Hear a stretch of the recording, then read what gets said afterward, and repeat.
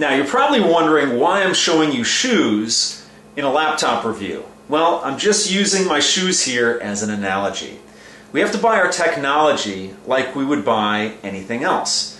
If you have a certain use case, you don't want to buy something that doesn't fit your use case. Simple as that. I wouldn't wear a pair of dress shoes when I want to go to the beach. I wouldn't wear a pair of flip-flops when I want to go hiking, and I wouldn't wear a pair of hiking shoes if I wanted to shovel snow. Although I could use these shoes in different use cases, you want to make sure that you choose your technology that's going to fit your use case. Just because a pair of flip-flops would not go well with a suit doesn't make the flip-flops garbage, and vice versa. If you wear a pair of flip-flops to shovel snow, it's not the flip-flops' fault. It's probably your fault for choosing the wrong shoe for the task at hand.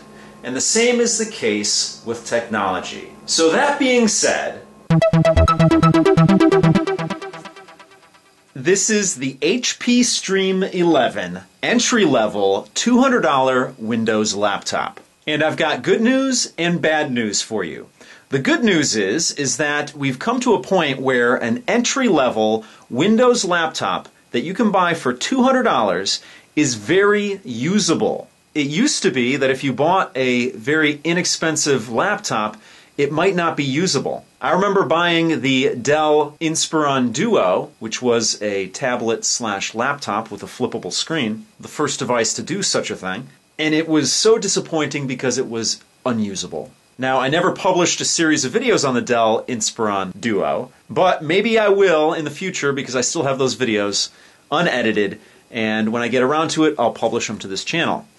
But the point is that you can now buy a $200 Windows laptop and it's very usable. The bad news is that this Windows laptop isn't going to suit everyone's needs, but it is going to suit certain people's needs. So let's get into that right away. I don't want to waste anybody's time. If you're a person who wants to game on your computer, this device is not for you. If you're a person who wants to do video editing on your computer, this device is not for you. If you're a person who wants to do Photoshop on your computer, then this device is not for you. Sure, this device can run certain games, it can run certain video editing software, and it can be used to edit photos, but if your main use case is to play games, to edit video, or edit photos on something like Photoshop, not a web-based photo editor, then you want to go with a device that has a little bit stronger processor. If you're into gaming, definitely get a laptop with a dedicated graphics card. Going back to my analogy about the shoes, you want to choose the device that's right for you. You want to be smart about your purchases. Don't buy an entry-level laptop if you're not going to be doing entry-level tasks.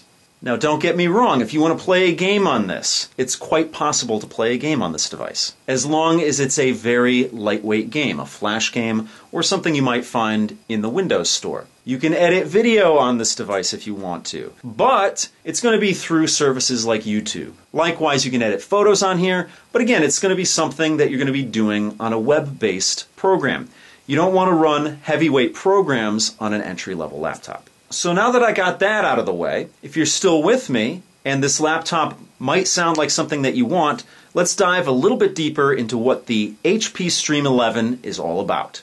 Now, the HP Stream 11 is not the only entry-level Windows laptop out there. You have other options, such as the Asus X205. For the record, the HP Stream 11 is a little bit of a higher-powered device than the Asus X205 is. And even though they have the same screen size, as you can see, the HP Stream 11 is slightly larger than the Asus X205, and that's true in height, width, and thickness, and weight as well.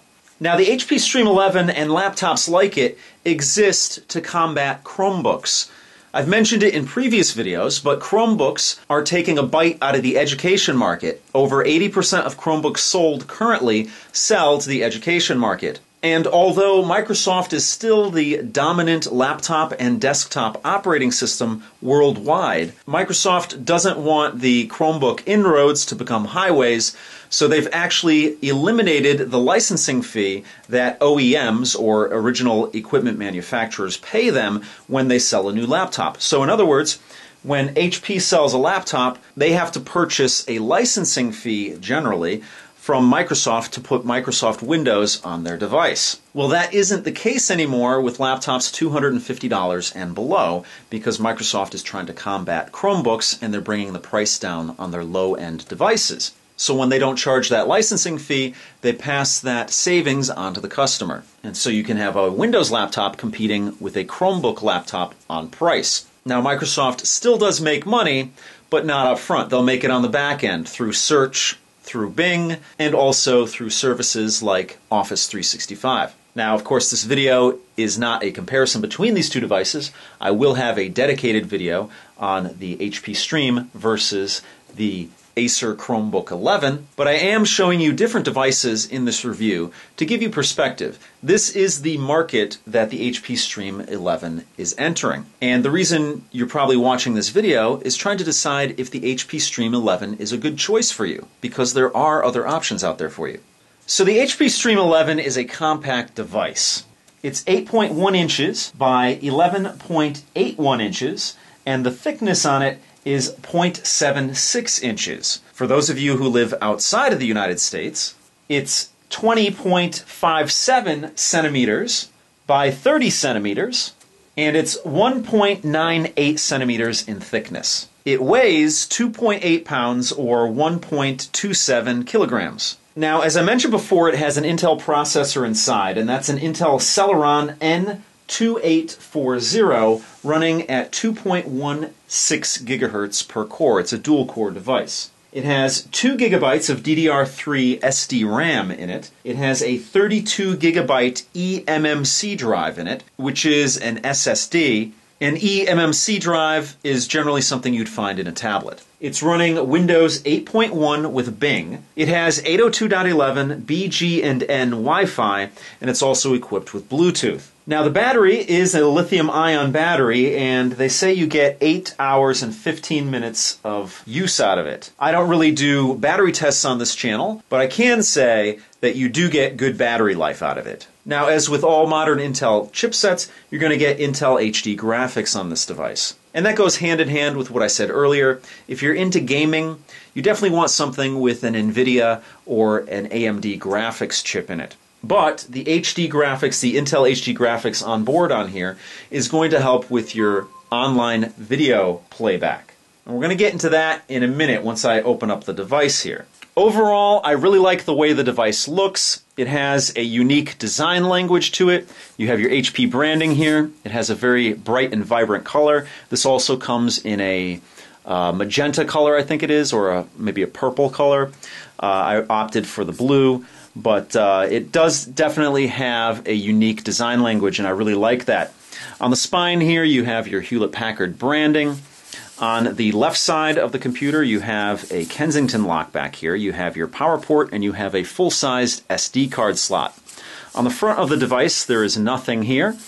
On the right side of the device, you see that you have a combo headphone microphone jack, 2 USB ports, and an HDMI port. On the bottom of the laptop, you have 4 rubberized feet, and you have your 2 stereo speakers here. It does not have a user-replaceable battery on it. Again, this is a very entry-level device. When you open up the device, the unique color extends to the inside as well, although the palm rest is actually a brighter color than the shell casing on this device. You have your white keys. It has a distinctive look. I actually really like it. Now, of course, everybody gives Windows laptops a hard time because they always have these stickers on here. You have an advertising sticker here telling you that you do get 1 terabyte of OneDrive cloud storage when you do buy this device, and that's for 1 year, as well as a free 1-year subscription to Windows Office 365, which is useful because if you use Microsoft Office, you have the availability to use all those programs just by buying this device. So for $200 for buying this device, that's a great value. That as well as the cloud storage there. You have a little QR code there, and then you have your Intel Inside branding on the side. All of these stickers you could remove if you want to get rid of them. Now, of course, you have your Stream branding here, as you can see there. And there's an interesting gradient on the palm rest. You can see the design on there. And it goes to a darker color up top. All in all, I found this keyboard very comfortable to type on. The device has an 11.6-inch screen, and that's 768 by 1366. When I fire this up, I'll show you the viewing angles on it. Now, it is equipped with an HD webcam, so that will shoot in 720p up here. You also have two microphones here, which gives you the noise cancellation function. Also, the screen is a matte screen, which I love. I love matte screens. I will choose a matte screen over a glossy screen 100% of the time if I'm given the option. So far so good. I really like the design language on the laptop. Very unique, very fun. And it's a solid entry-level laptop. If you want to know what the webcam looks like, click on the link at the end of this video and you can see all the videos I posted on this device, which includes several camera tests that I did with the webcam here.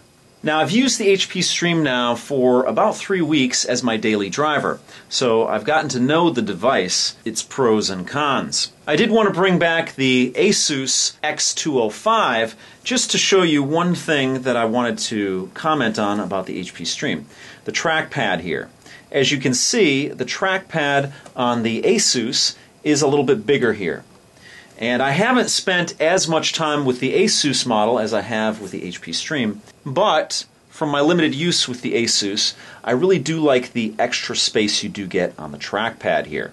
It's a little bit taller and a little bit wider. Now, that's not to say that there's anything wrong with the HP Stream 11 trackpad. I just found that you have to get used to the trackpad when you're using it. Not everything is evident right out of the gate. Now, you'll notice on the Asus over here, you have a little line on the trackpad at the bottom, which is a division between the left and the right click on the device here. Over here, you don't have that division, but you still have that same functionality. Now, as you can tell, I fired up the device here so I could further illustrate how the trackpad works. But I did want to mention that you're probably seeing a flicker on the screen here. You do not see that in person. The only reason I know is that I'm looking at my camera right now and I'm seeing what the camera is picking up. So the flicker on the laptop here is only between the laptop and the camera. You do not see that in person. Anyway, back to the trackpad here. You have to get to know how to use the trackpad before you can pass judgment on it. I had to get used to how the trackpad works because it works a little bit differently than some of the other trackpads I've used. Now, the first thing is that you can actually swipe in on the trackpad. So you can swipe in from the left, and it will go to the last place you were at. And you can also swipe in from the right, and it will bring up your Charms menu here. Now, if you're not familiar with that, sometimes you might inadvertently hit one of those things, and you might get frustrated. Let's bring this back to the desktop here. So right here I have my TechHarvest banner, and if I wanted to right-click that, you just accomplish that by, again, clicking the right part of the trackpad, the lower right part of the trackpad. And of course, the lower left part is your regular mouse click. Now, you can accomplish a right mouse click with the 2 fingers, but it's not something that always works. So I had a little bit of frustration when I first used this device because of that, because that's what my brain wants to do when I want to right click. I just use my 2 fingers. Sometimes it would work and sometimes it wouldn't. So once I realized how this trackpad works, things became much easier. So as far as I'm concerned, I could definitely recommend this device. But whether this device is good for you is going to depend on your use case, like I mentioned at the top of this video, and the performance of this device. So let's start with video playback. Let me bring up my welcome video here, and let's start it from scratch. Let's see what the video performance of a YouTube video is on this device. So let me hit play.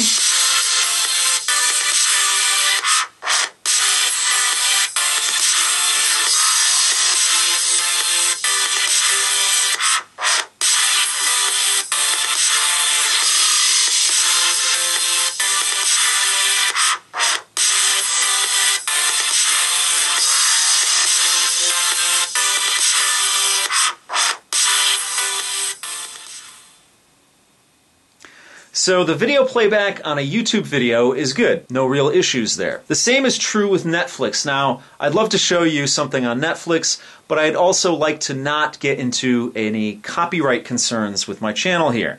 I don't want to get sued by anybody. So I can't really play anything on Netflix for you, but I can tell you anecdotally that this device will play Netflix videos, much like what you saw here for a YouTube video. And that's probably because YouTube and Netflix are the two biggest websites for serving up video content. So there's a lot of optimization on the back end with both of those services. You will run into problems playing video on this device if you deviate from YouTube or Netflix. For instance, when the 20th anniversary PlayStation 4 was announced, Giant Bomb did an unboxing. And they use a different video service other than, of course, Netflix. They wouldn't put that on Netflix, but they don't use YouTube for their video service. The video playback on that was very choppy. Also, I watched the PlayStation Experience keynote on this device, or at least I had it running to do a test on there. And that was also very choppy. Not quite a slideshow, but it was a little bit too much for this device. So this should give you a little bit better picture of what you're dealing with the HP Stream 11. It's a good entry-level laptop. But if you don't have entry-level laptop needs, you definitely want to get a different device. Now, web surfing is fine. Obviously, my browser of choice is Chrome, and that's what you see here. But this device also offers Internet Explorer, which you would imagine is the case because it is a Microsoft device.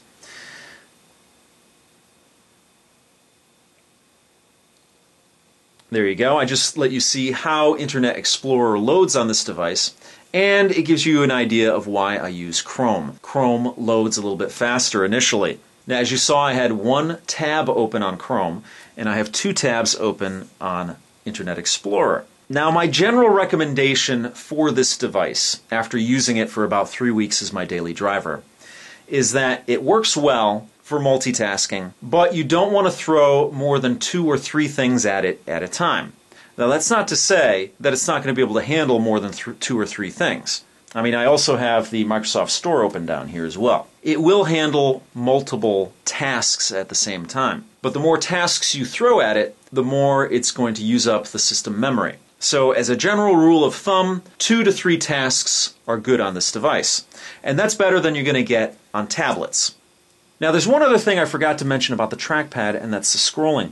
The scrolling is the opposite of what you would have on a regular laptop or something that you might be used to. Now, if you're a Mac user, you're already used to it because they introduced it probably a year or 2 ago where you would scroll like you would on a tablet. So if you want this to move down, you push up on the trackpad, and that's because the theory behind it is that you're actually moving the content up.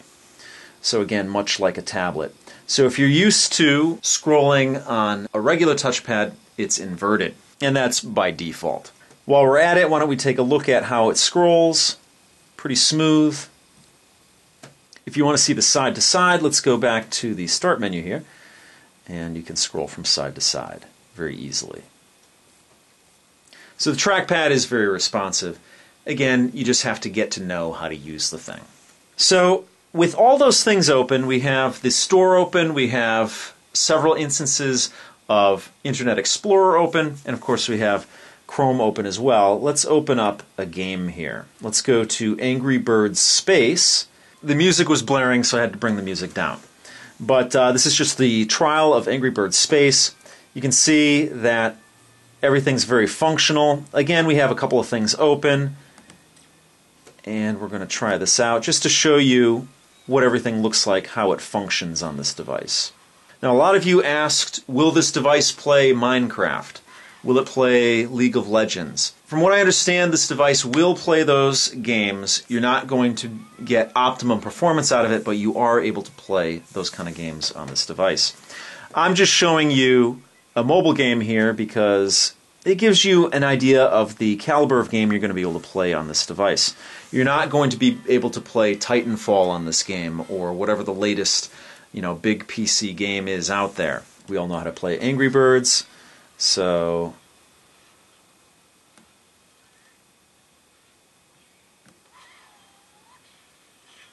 There we go. So with all the instances open of web browsers and again the store, you can see that the game runs very smoothly. But again, this is a mobile game. And that's really what this device is. It's an alternative to a tablet, but with more functionality. So a tablet, for me, doesn't really fit into my life other than using it to access information very quickly. But if I want to actually get work done, I really need to get onto a computer. And this is, in my opinion, a step above a tablet. For $200, this is a very good device if you need to access a full operating system like Windows. You're going to get good battery life out of this. It's very comfortable in styling as far as the keyboard doesn't feel cramped. I mean, it is smaller, but it does not feel cramped. Once you get used to the trackpad, things work well. It's not a janky device. The webcam is very good. The screen is sufficient as far as viewing angles. The viewing angles are not the best, but again, this is an entry-level laptop. Let's show you the viewing angles on the vertical here. A little better there on the vertical.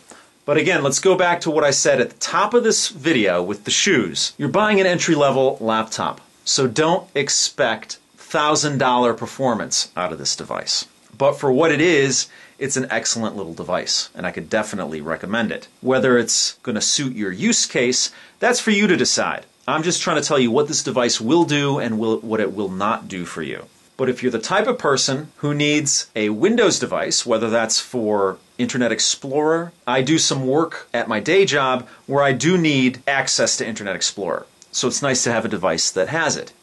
If you're a person who needs Microsoft Office, this device comes with Office 365 for free for 1 year on it. So there's definitely a lot of value to this device. To me, this is a step up from a tablet because you get that multitasking ability of a full operating system that you're not going to get on a mobile operating system. For instance, if you want to play a YouTube video and listen to it in the background while you do something else, you can do that with this device without any issue. On Android or iOS, currently you're going to have to pay a monthly subscription fee for Google Music Key in order to do that. So this device opens up the world of a full operating system, and the value of that is the multitasking ability. So that's going to do it for this video. If you have any questions or comments, please post them down below. If you like what you see, please subscribe.